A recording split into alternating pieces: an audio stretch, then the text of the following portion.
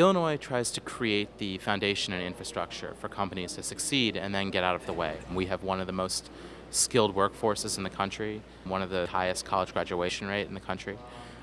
We have world-class universities that for companies to recruit from. We have the fifth lowest tax rate in the country.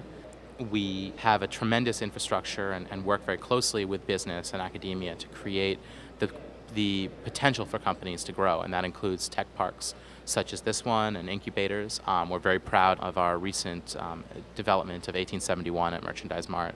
We are the only state leading a trade mission to the World Bio Congress in Montreal. We are going to be bringing probably 10 Illinois-based companies in the industrial biotechnology space. We will be paying all their travel costs as well as half of their booth costs for them to attend the show, and also setting them up with important partnering meetings, getting briefings from government officials there, and really allowing these companies to succeed in a way that they couldn't if they were traveling on their own.